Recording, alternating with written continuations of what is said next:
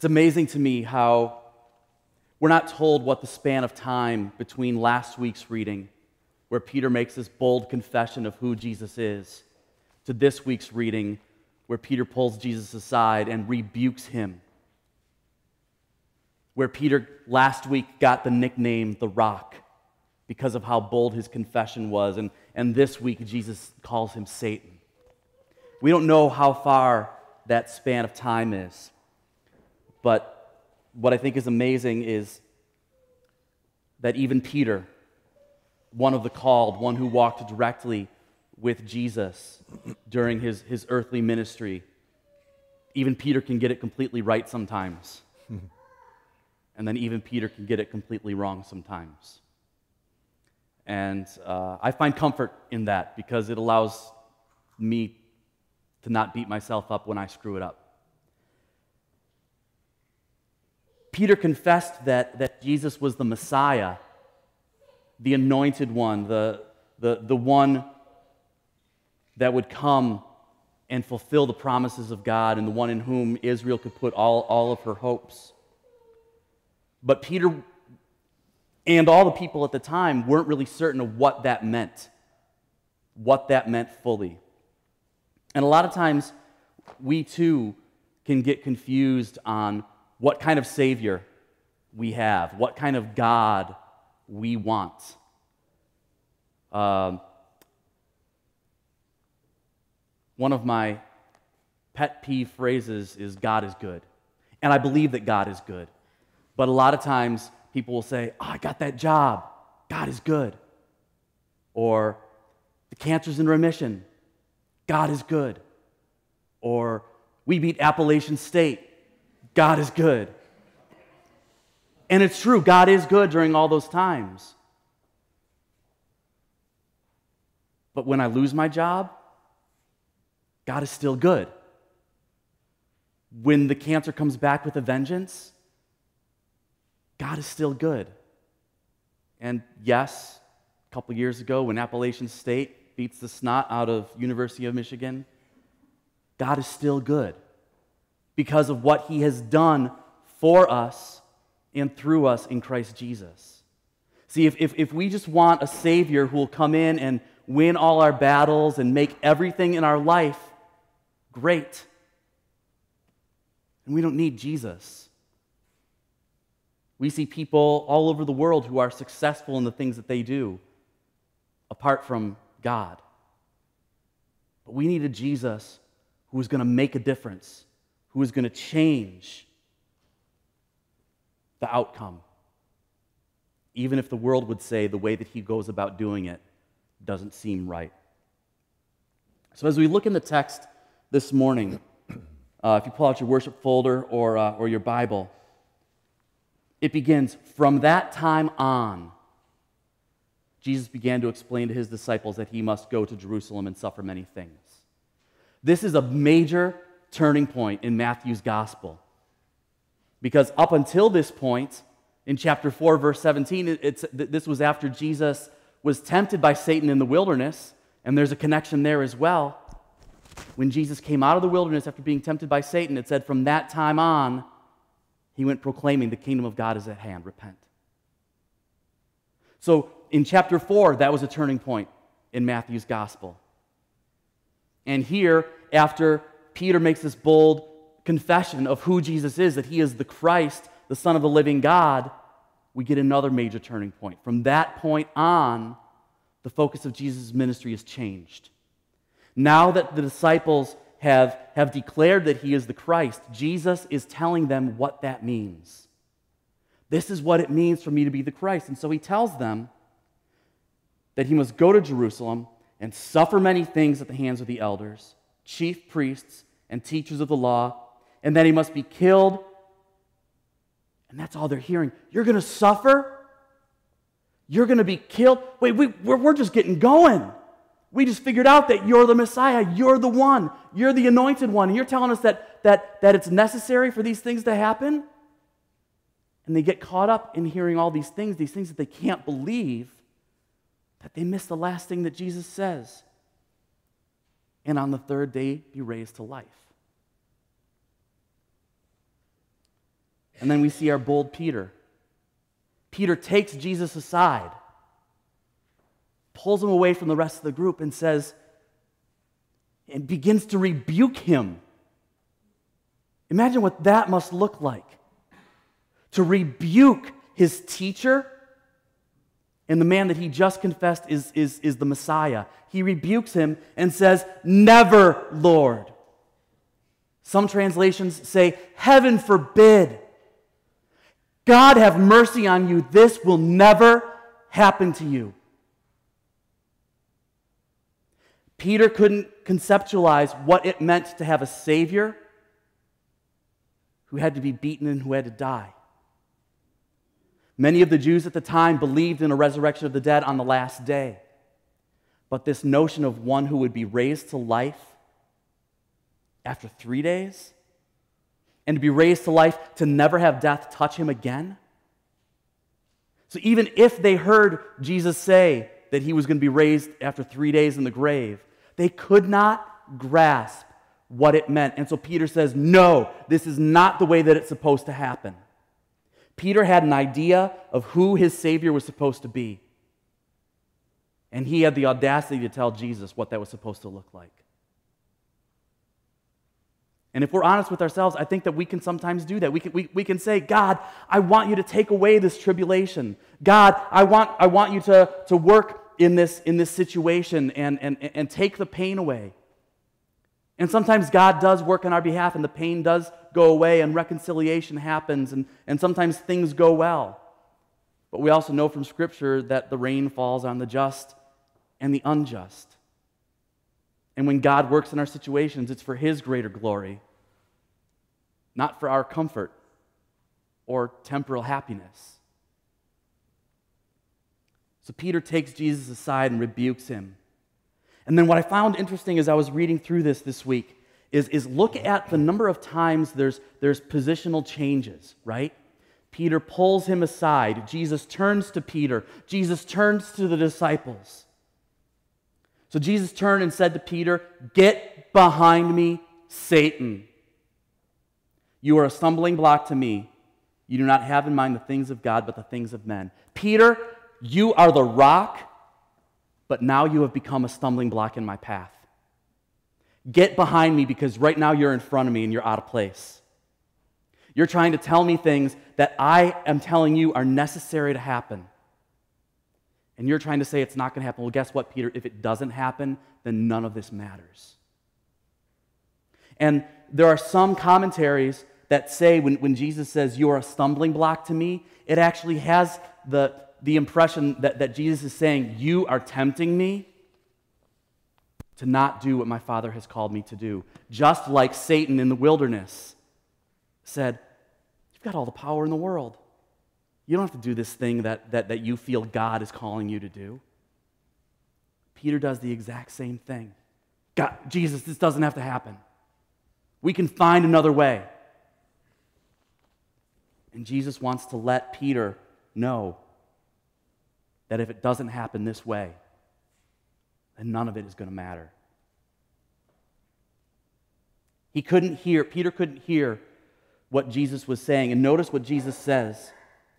You do not have in mind the things of God, but the things of men. That's what caused Peter to say what he said. Remember last week when Peter made the bold confession that Jesus is the Christ, the Son of the living God? How did Peter get that message? It was not from flesh and blood, but from the Father in heaven. Last week, Peter was listening to God. This week, he's listening to his own flesh. I don't want to see you suffer, my teacher and my friend. I don't want to see you die. I don't know what this means when you say that you're going to raise again, but I don't want this to happen. I don't want to see you hurt. I think a lot of us could take that same position. But Peter was thinking with his flesh and not with revelation of God, the same revelation that God gave him in the previous episode. And the thing is, Peter and even us had a hard time fathoming that death for Jesus was not going to be the end.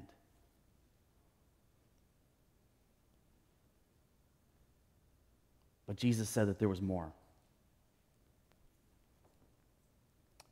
So then Jesus turns to his disciples. Again, he turns. If anyone would come after me, he must deny himself and take up his cross and follow me. One of the other prescribed readings for this morning is from Jeremiah 15. Jeremiah gets done crying out to God, and then God says back to Jeremiah, if you repent, I will restore you, that you may serve me. If you utter worthy, not worthless words, you will become my spokesman. And then notice these words, let the people turn to you, but you must not turn to them. In a way, God is telling Jeremiah that he is to be an example for the people of Israel. And so I find it interesting that in all of the turning that happens in the Matthew reading, the other prescribed reading for this morning also has this turning, that we are to be an example for the world to turn to us as they see us take up our cross and follow Jesus. And these words of denying self and taking up a cross, of gaining the world but losing our life, and losing, keeping our life and then gaining the world, these should have familiar refrains from Jesus' Sermon on the Mount, this whole upside-down world of the hungry will be fed, the poor will be rich, the brokenhearted will be built up, the first will be last, and the last will be first. Jesus isn't changing his tune.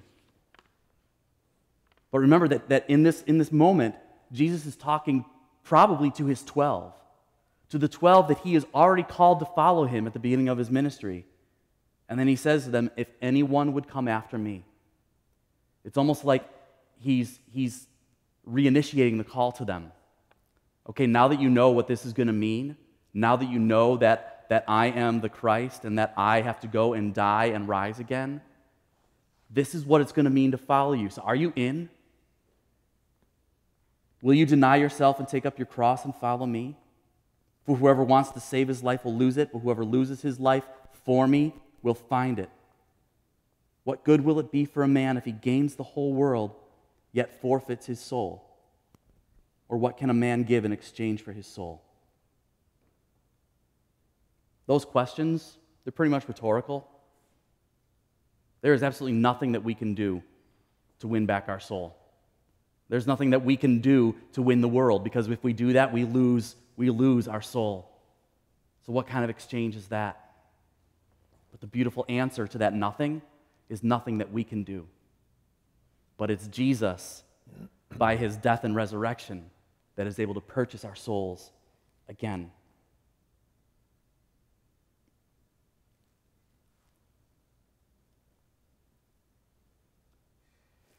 And then we have this language of, for the Son of Man is going to come in his Father's glory with his angels, and then he will reward each person according to what he has done. That verse is a stumbling block for me. That sounds to me like, isn't that works righteousness? Well, you were a little good and you were a little bad, and so I'm going to pay you for what you did. But again, some of the commentaries that I read this week said that this is not a graded scale of repayment, but it's black or white. Did you give up your cross and follow Jesus? Then your reward is eternal life. Did you give up your soul so you could gain the world and thus reject Jesus? Then there's payment for that as well. And then another stumbling block. I tell you the truth, some who are standing here will not taste death before they see the Son of Man coming in his kingdom. A lot of times we combine those two verses because they're one sentence away from each other, and it sounds like he's saying that when I come on the last day to judge and to repay those for what they have done, and there's some of you standing who will not die until you see that, and we go, Jesus, you're a liar, because all your disciples are dead. Or the 12 apostles, rather. But there are many who say that this sentence is a separate thought from the previous one. The very next thing that happens in Matthew's gospel is the transfiguration, where three of them are able to go up on the mountain, Peter included, and to see Jesus revealed in all his glory with Elijah and with Moses. And as we hear Jesus gets his exit plan, his own exodus, the rest of the plan of his ministry. And so those three did not taste death before they were able to see Jesus in his glory.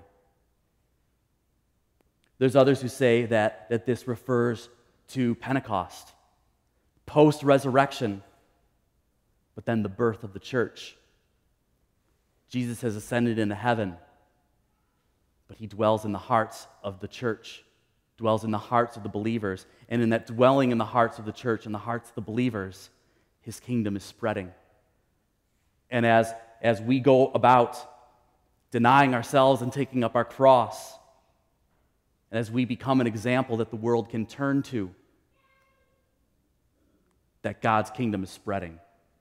And those disciples also did not taste death before that happened.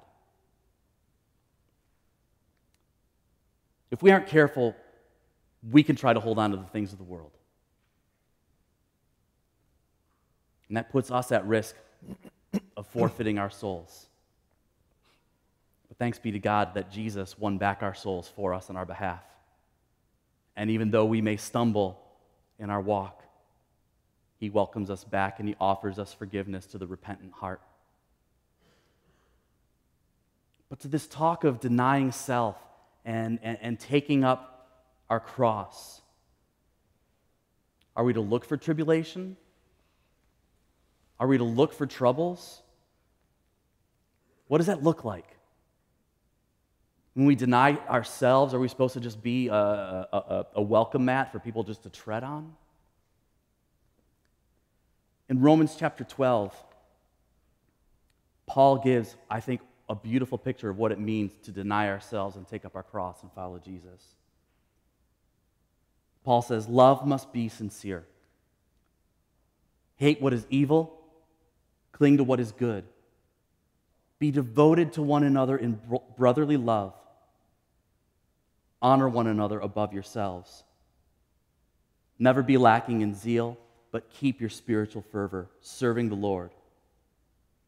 Be joyful in hope, patient in affliction, faithful in prayer. Share with God's people who are in need. Practice hospitality. Bless those who persecute you. Bless and do not curse. Rejoice with those who rejoice. Mourn with those who mourn. Live in harmony with one another. Do not be proud, but be willing to associate with people of low position. Do not be conceited. Do not repay anyone evil for evil. Be careful to do what is right in the eyes of everybody. If it is possible, as far as it depends on you, live at peace with everyone. Do not take revenge, my friends, but leave room for God's wrath. For it is written, it is mine to avenge, I will repay, says the Lord. On the contrary, if your enemy is hungry, feed him. If he is thirsty, give him something to drink. In doing this, you will heap burning coals on his head. Do not be overcome by evil, but overcome evil with good.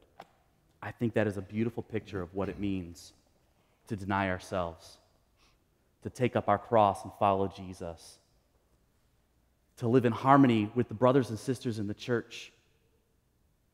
That when we have struggles and when we have differences and disagreements, that we work them out in a godly way so that we can be an example to those on the outside looking in of saying, why are you different? Because when we hear about the early church in Acts, They were respected by the people around them that were outside of the church. The church was known for how they loved one another. And it's my prayer that that's how we'll be known, by how we love one another, how we take care of one another, and how we love the world that God so loved.